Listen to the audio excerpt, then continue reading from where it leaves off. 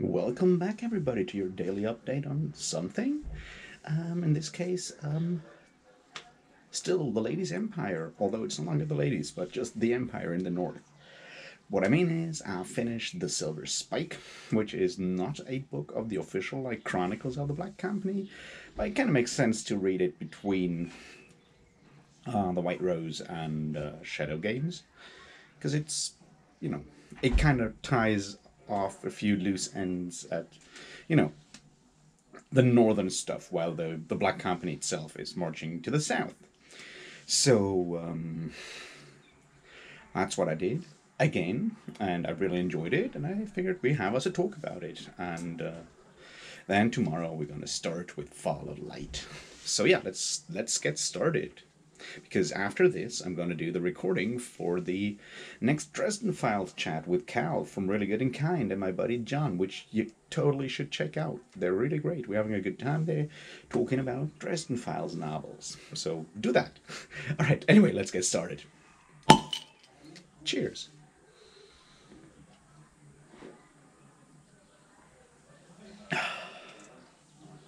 All right. So, The Silver Spike. Once again, I'll, not go too deeply into spoilers and stuff, but, just put on my thoughts and things. So it is kind of spoilery, if you have never read those. If you have not read it, I guess my overall review would be go read it. I don't give stars, so this is going to be like, go read it. It's great. It has some really good points and shows once again what a unique writer Glen Cook is. And that's about where it is. It picks up with the people that, after the White Rose, stayed in the north, while Croker and the lady and the rest of the Black Company started on their way south to return the annals to Katawar. So most characters here this time around are Case and Raven, Darling and Silent, some other, like those three brothers, the Torque brothers. They didn't have names in the book, in the White Rose, but those three brothers that stayed with Darling and Silent. And our good old buddy Bowmans, the sorcerer. Also, the Limper, because that guy never goes away, and other things. And it's told by a good buddy Case, whom you remember is the guy who kind of looks after Raven, and Raven teaches him how to read, that guy. Which is why it's not considered technically not a novel, either part of the Chronicles of the Black Company, because it's not written by an analyst of the Black Company. But so that's sort of where we're talking about here. And the ostensive plot, which is once again not super strong as a plot, is what happens to that silver spike or nail that was used to catch the essence of the Dominator at the end of the White Rose. It was like put into that tree. And yeah, the question is what happens to that. And how to say? Glen Cook is true to form. He once again focuses on the small people. Those being like two cousins, Smeds and Tully, and two other guys, Timmy and Old Man Fish, who are kind of, small-time gangsters and other things. Not very good people, and they decide to go north and take that silver spike to sell it to a wizard. And we follow them. They succeed in bringing it to the city, and yeah. Stuff happens at the same time. Toad Killer Dog digs up the Limper. The Limper goes on a rage. There's like some logic questions in there that I don't know how to deal with. I mean, all the other Taken lost their powers when the lady lost her powers at the end of the White Rose, but the Limper still has his powers, which I have no idea why that worked or didn't work, but who knows. So yeah, we have that like whole plot there, and as I said, the plot is once again not the strong part of this. A lot of it's like just traveling and fireworks and traveling and firework, with the Limper raging all the way to the south to hunt down the lady and Croker, and Case and Raven following him to following Croker and the lady to warn them about, you know, the limper being after him or something like that.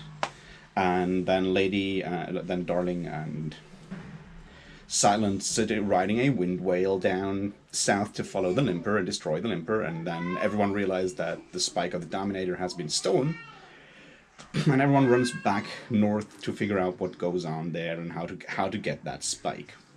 So once again, as I said, like the plot isn't that like cool, but a lot of other things are that I feel are important to look at here.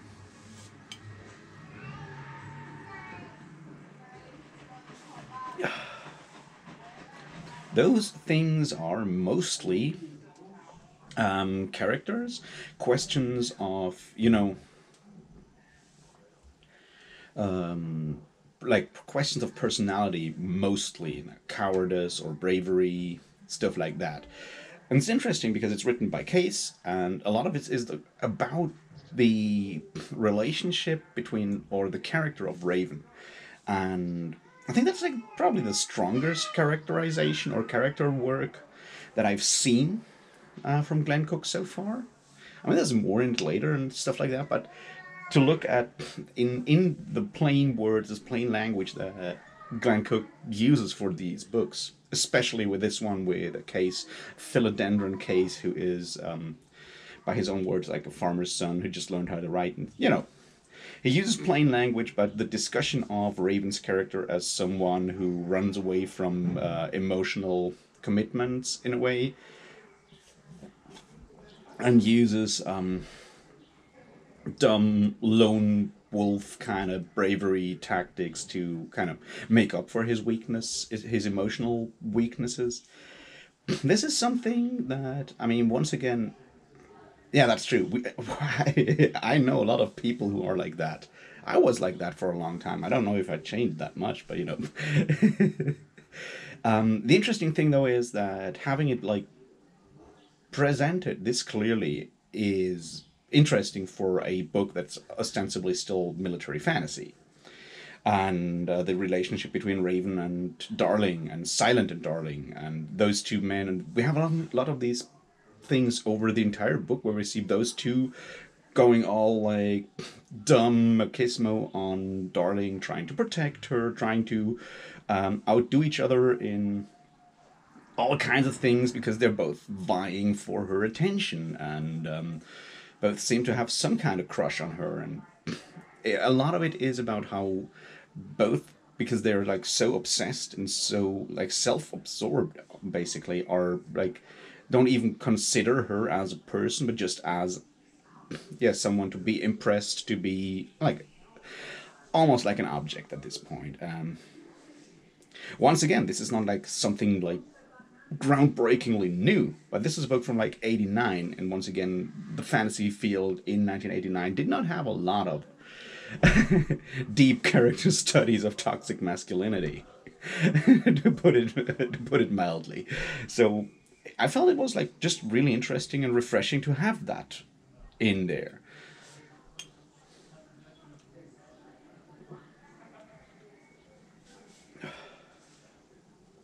Another thing that I found interesting is the character of Smed's Stall was the only one who survived. At the end of who begins as an absolute wastrel. Like he's like even more of a loser than his cousin Tully at the beginning, or at least so we get told. He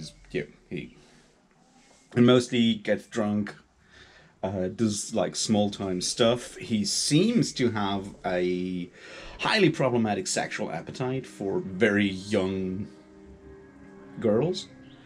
I mean, very young is kind of difficult to figure out. But I guess what we see here is once again like what Cook does so well is to show like the dark side, the underbelly of societies. Like those people are all small time criminals with no morals whatsoever, and poverty and no like real social security net of any kind lead to a lot of like things that we nowadays might think of as, and rightly so, as morally reprehensible. Now, obviously,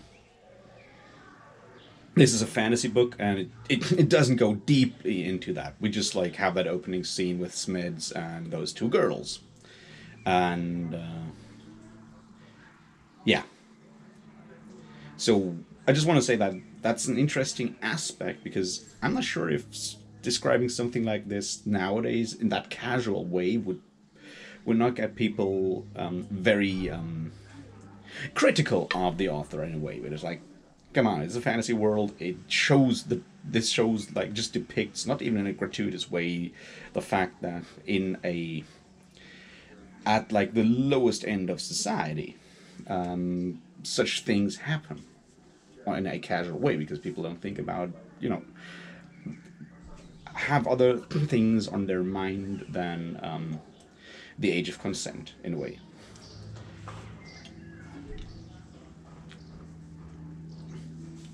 Anyway, what I really enjoyed about it is like how you see how Smeds over time realizes that it becomes more of like an actual like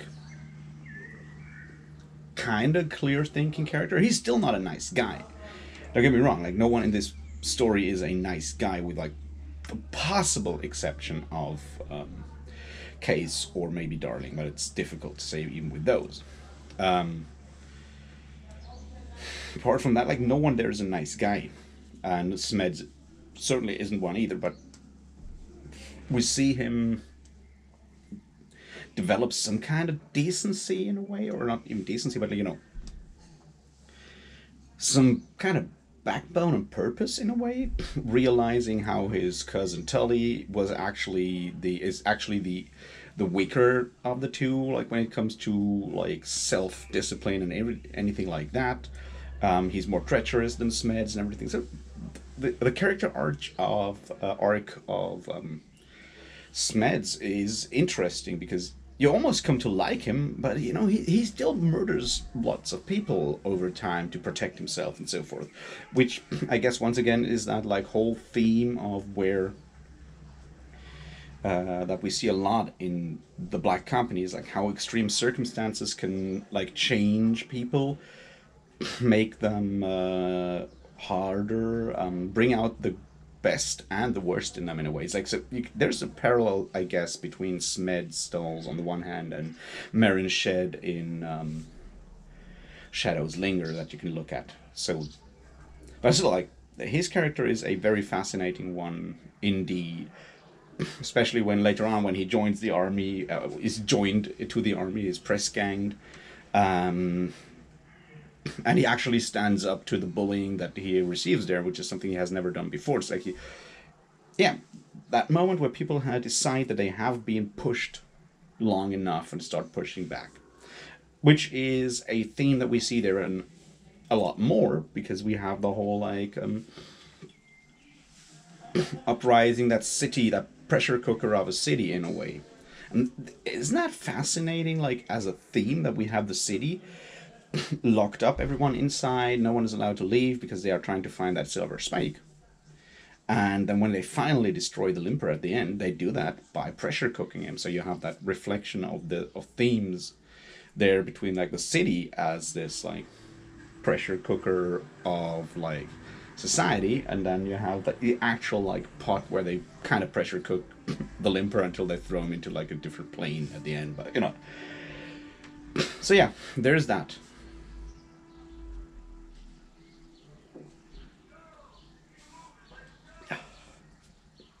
But overall, I feel like the main theme really is that weird dynamic between Raven, Silent, and Darling, where those two men are like very much not respecting the personality, or the actual personhood of Darling, for maybe different reasons. And yeah, I mean, it kind of also is interesting because Darling is probably the character that we know the least about, because she is a deaf mute and can only communicate through sign language, which is cool. Um, but it kind of makes it even more difficult to like get access, because she's obviously not the person telling the stories. It's either Croker in the earlier books or now Case in this one. And the interesting thing there is that most of her gods, fucking idiot. Anyway, so most of like her dialogue is not even written as like actual dialogue, just reported on like an indirect way. It's like Darling said, "Let's do this," or she told us to do X or whatever.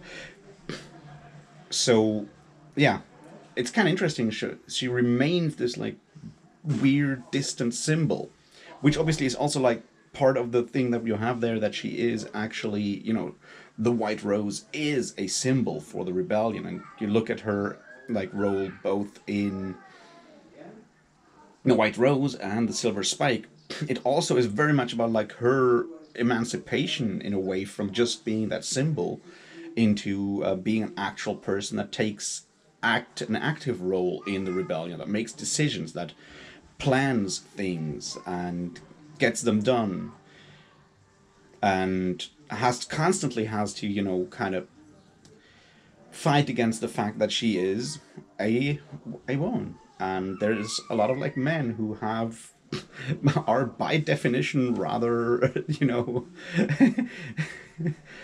strong-willed and have very outmoded ideas about women's right to command, I guess. But on the other hand, the lady commanded the empire, so that worked as well. But that might just be because of, if you have enough like power, it doesn't matter what gender you are. Or yeah, so there's that. But I feel like even like with this one, like it was even more about the whole idea of these like a study of, almost like a study of toxic masculinity in Raven, or like in Silent probably as well, but more in what Raven would like, running away from emotional from emotional entanglement as much as possible, doing over the top like things that are really dumb on the surface, just to prove or like to demonstrate your power or whatever. Yeah, thinking in symbols, I guess, is the problem there. Like, you do these like really dumb shit, and like as I said, I've done my part of like dumb shit instead of actually, just acknowledging emotions and actually facing them. And in this case, it kind of like the ending is fitting, because there's no way, unfortunately, at this point, for some people to get out of that habit. It has been drilled into a lot of people from like early on, the whole like, keep your emotions in you. Yeah, as I said, like, and a lot of media that we consume is obviously geared towards that. It's like you have all these tough guy people doing all this dumb shit, and until fairly recently, it wasn't even, shown to be like problematic. It's like a lot of like your 70s and 80s like action movie heroes and stuff like that. People like that are exactly those people that have problems with like acknowledging their emotions and then go for like really dumb action instead.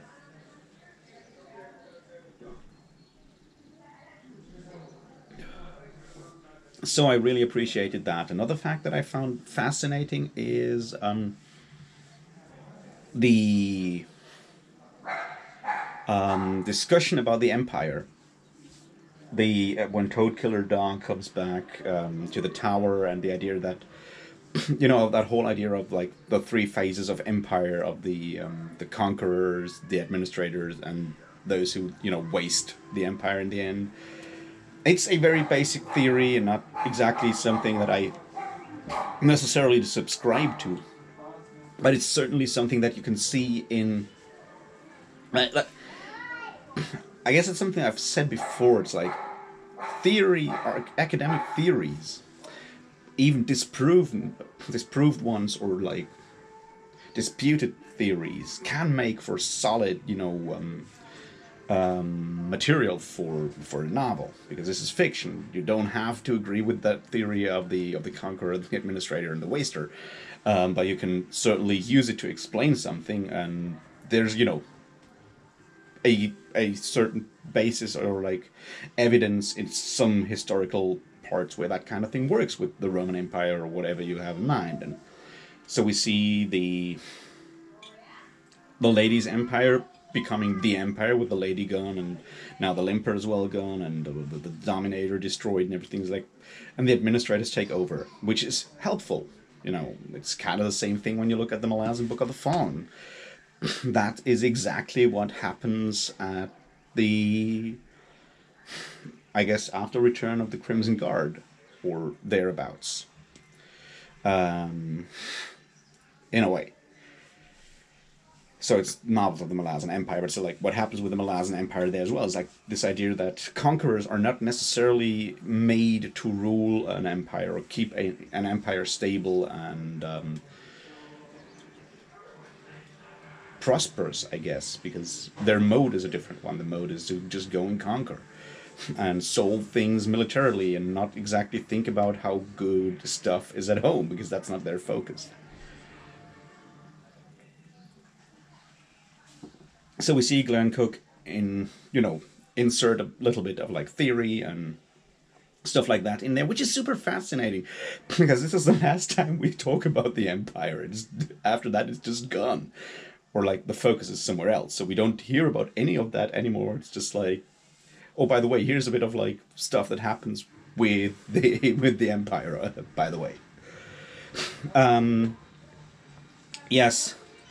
I'm not so sure, like, some things that I didn't like that much was, like, the whole, like, trip of the limper to the south and then back again. It kind of felt a bit rushed in a way, because it's just like he goes and destroys city after city in a way, and then he just turns back. It's like, I get that point in a way, because it's all about, like, everyone almost nearly finding Croker, and then just, like, everyone running back because something more important happens there.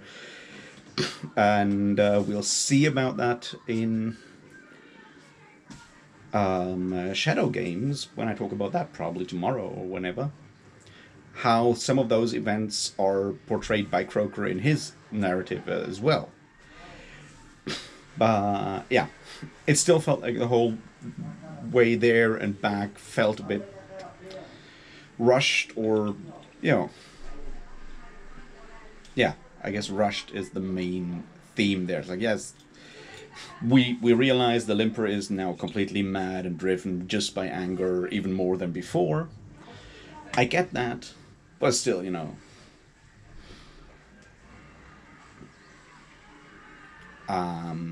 So yeah, that's sort of my like, guess, largest issue with it. The whole part in the city with them trying to hide and everything, and that making Smeds further, like, more like tougher, I guess, but also forcing him to do more like violent deeds, is an interesting aspect of the fact that, like, if you start that career of doing something so, like, dealing with something so dark and evil, if you deal with evil, chances are it'll corrupt you further and further in a way, even though you might just be a good guy underneath in a way. It's like it'll force you to make more like dark choices, and I guess that's something that we've also all felt before. It's like we make one mistake, and it kind of usually forces us to make more mistakes and more moral mistakes. Whether it's lying like out of necessity at some point, and then you're just forced to pile up more lies and lies and lies, or other stuff like that. So there's that aspect, and then obviously the end when Fish just dies of cholera, which, once again, yeah, that's how life works. There's no justice, and there's no overarching, intelligence guiding our life's paths in a way that makes sense to anyone. That's not how the universe works. It may have a cruel sense of humor and irony sometimes, but even that is us imposing that cruel sense of irony and and humor on something that is, in the end, meaningless, I guess. So yeah, there's that. But, Case and Darling ride off into the sunset and become farmers. And that should give us hope, because at least someone got out of there, and that's cool. Anyway, that's sort of my thoughts on the White Rose. I'll go through the next one, through Shadow Games in the next day or two, but tomorrow there will be Fall of Light.